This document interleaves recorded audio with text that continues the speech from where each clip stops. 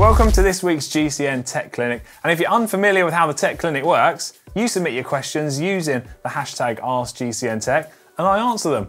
So let's dive in with our first question this week, which comes from James Liu, who asks, is wearing a mask whilst cycling safe? Yeah, it is safe to wear a mask while cycling, providing it looks like this and not like this.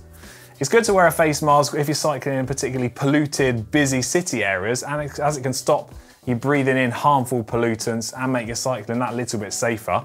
It is important to note though, if you're going to wear a face mask, get one that covers your nose adequately, otherwise you might end up with steamed up glasses. Next in, we've got Nate Duffy, who asks, are there any manufacturers or dealers stickers that are important to keep on a new bike?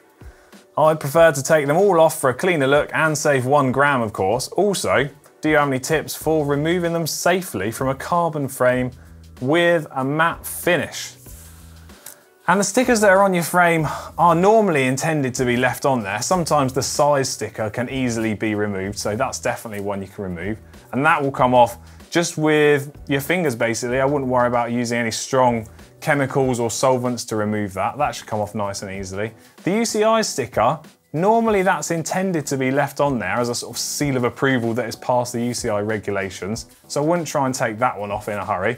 And also, it's important to make sure you don't inadvertently remove the serial number from your bike, because quite often those are a sticker underneath your bottom bracket.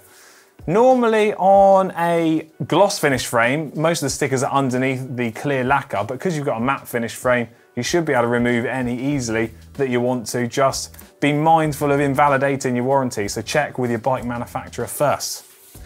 Next in, we've got a question from Matthew Yang, who asks, hi GCN Tech, I was wondering if it's okay to run a lower PSI than what it says on the side of my tyre. Usually I ride with 80 PSI on my 28mm tyres, but the lowest PSI rating is 90 PSI. Says he prefers to ride a lower pressure because it feels a little bit more comfortable. Is this a bad idea and will it damage the rims?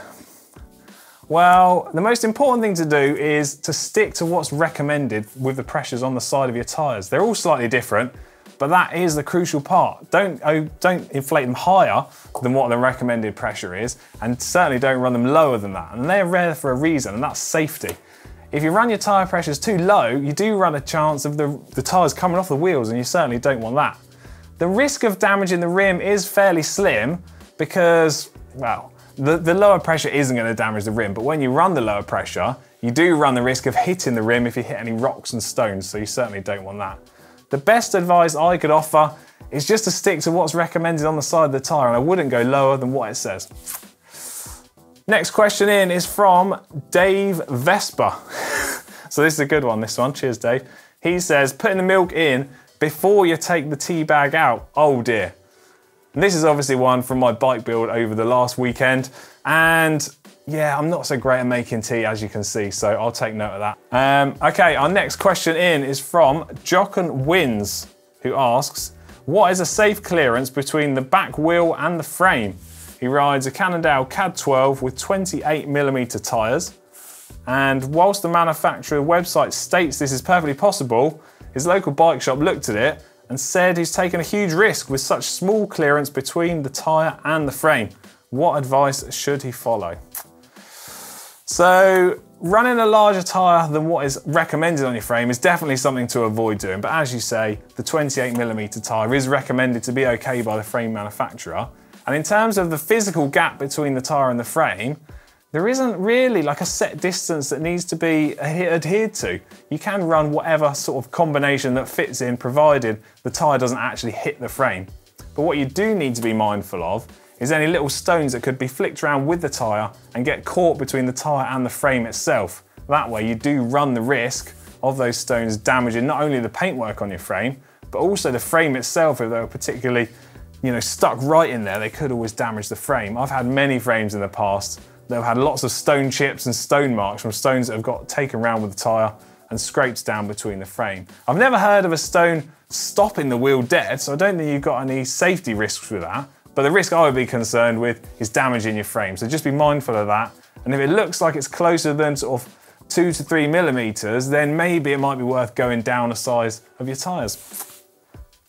Next in, we've got a question from Cadu Slayers, who asks, can I wear mountain bike shorts for long distance rides on my road bike, or do I have to have specific road ones? And so they don't really find road cycling shorts very comfortable due to the fitting of them. I've never actually heard anyone ask this question, so that is interesting.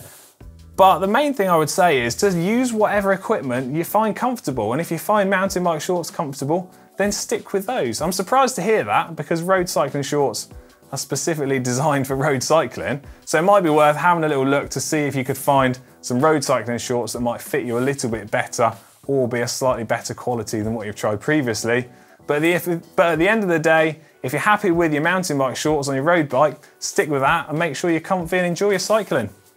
And our last question for this week comes from Fabio Salsa. Okay. Says, hi guys, hope you're well. Can I upgrade a mechanical Ultegra group set to a Di2 group set using some of the existing parts? What do you have to change? That definitely is a good question. And yes, you can keep some of the existing parts. Shimano specifically designed a Di2 shifting group set, which only includes the shifters, the mechs, the parts that you need to make all of your bike operate with a Di2 system. It doesn't include things like the rim brake calipers, the chain set, the chain, the cassette. So that way you can only buy the components that you need. So you're going to need shifters, for example, all the cables, the battery, the junction boxes, the front and the rear mechs.